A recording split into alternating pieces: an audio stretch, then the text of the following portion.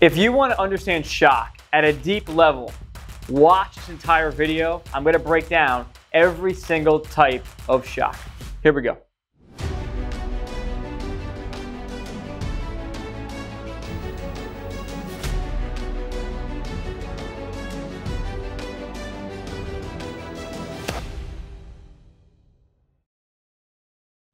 Hey, thanks for joining us. My name is Evan, the Paramedic Coach. If you're watching this video right now, hit the like button and smash that subscribe button. I don't want you to miss any one of these lessons. Now, today we're talking about the types of shock, and we're starting with cardiogenic shock.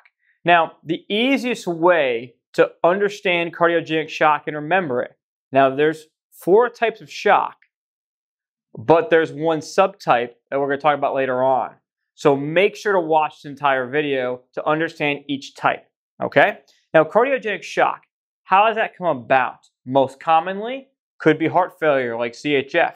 The heart is too weak. It literally fails as a pump. This is cardiogenic shock. That is CHF. So when CHF gets really bad, that can end up in a cardiogenic shock where your blood pressure goes way down, right? Hypoperfusion, because your heart fails as a pump. Now, what else can happen in cardiogenic shock? MI, that's myocardial infarction. Too much heart muscle has died due to a coronary artery being blocked, okay? That's an MI. If I can put it to you simply, cardiogenic shock is the heart's fault. The heart made it happen, whether it's CHF or MI. Now, let's talk about the second type of shock. Let's go to obstructive. Totally different.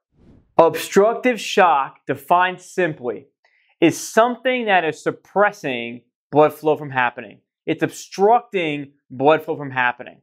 For example, remember in cardiogenic shock, we talked about the heart made it happen. The heart itself failed as a pump. That's cardiogenic. Obstructive could be pulmonary embolism. What happens in pulmonary embolism? We have blood flow being obstructed by that piece of plaque going through into that pulmonary artery system, right? There's number 1. What about number 2? Number 2 could be attention pneumothorax. So what happens in a pneumothorax? Well, pressure, that gradient of pressure moves across. Let's say we get shot over here on the right side. Pressure builds until a point where it can obstruct heart blood flow and squeeze the heart. Is it the heart's fault? The heart didn't do anything wrong. Attention pneumothorax was the culprit. It's obstructive, okay? The final piece I want you to think about, sneaky one, is cardiac tamponade, okay? So if we have that pressure around the heart, squeezing the heart, it's not the heart's fault, it's around the heart, okay? That is obstructing the heart to do its job, but it's not the heart failing as a pump because it's having a heart attack, because the heart is failing as a pump. It's an outside force that is obstructing blood flow. That is obstructive shock right there. Now, we're going to move on to distributive. Sneaky one here.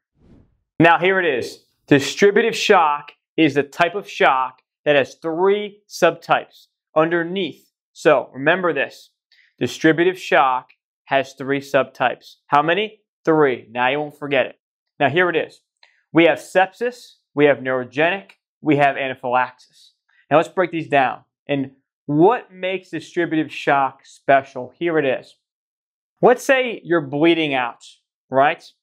And we're going to talk about that last type of shock where you might be bleeding out, okay? Your body is going to fight back. So while you may be in shock, maybe you'll find that patient at 80/60, 80/50. That diastolic blood pressure represents your body trying to fight back from what's going on, the shock, with the hypoperfusion, okay? That dump of epinephrine, norepinephrine, fighting back. With these patients, what they have, this is very important, folks. Please hear me on this. They have an abnormal vasodilation with these types of patients. Sepsis, neurogenic, anaphylaxis, distributive. So when these patients go into shock, they go right down. There's no epi or norepinephrine compensation. There's none of that here in this type of shock. This is why these patients Let's say someone comes in septic. People think, why are they treated with vasopressors? That's why. Because the naturally occurring ones are completely shut off and the blood vessels just open straight up. Here's a clinical pro I want to give you. If someone is in septic, anaphylaxis, neurogenic shock, don't be surprised if they're 80/40. Don't be surprised they're 80/30. And that could be a way to catch possibly what's going on. Not a rule, but something to think about. Now let's start breaking these three down. First, sepsis. Sepsis is very simply bacteria in the blood. Very common routes would be the lungs, like an pneumonia. Also UTIs, urinary tract infections. Those are probably the most common places where you get septic, okay? Number one, bacteria in your bloodstream, and it moves on. Anaphylaxis. Now, anaphylaxis is our second piece. This is an allergic reaction gone wild, okay? If I have an allergic reaction, maybe I get hives on my arms. Okay, that's one body system. Anaphylaxis is two or more body systems being affected. So, if you have difficulty breathing and wheezing, maybe stridor and hives, that's two. What about if you're nausea vomiting on top of that? That's three. GI, respiratory, we have our skin. Make sense? Okay, good. And the final piece is neurogenic. Very simply, neurogenic has to do with the brain and the spinal cord. That's the big pearl with neurogenic. Now let's move on to our final type of shock you need to know. This right here is what people think about when we think of classic shock. All right, hypovolemic shock, hypovolemia. This is how many? Two pathways, okay? So two common pathways to hypovolemic shock. One, yes, it would be a trauma, like a major bleeding event, a shooting, a stabbing. It could be internal bleeding from a motor vehicle accident. Yes, you're correct.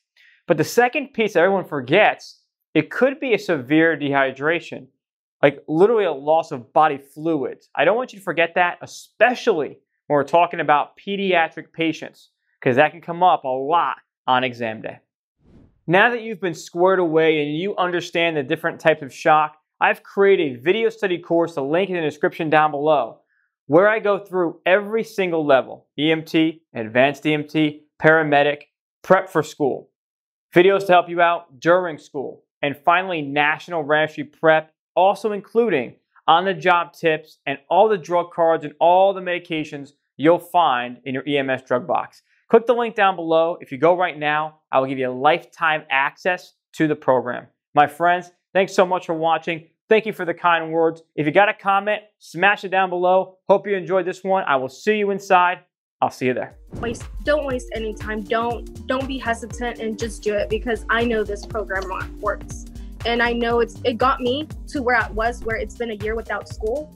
From EMT to, hey, I passed my test in 70 questions. Like, go for it. You could do it. Like, do not hesitate and don't waste any time. People that don't know you, they need this program. This program is not a choice. To me, this program is a habit. It takes thousands and thousands of pages in the books, and you just narrow it down and just make everything simple to pass the registry. So it's great content, man. I promise you, it's worth it.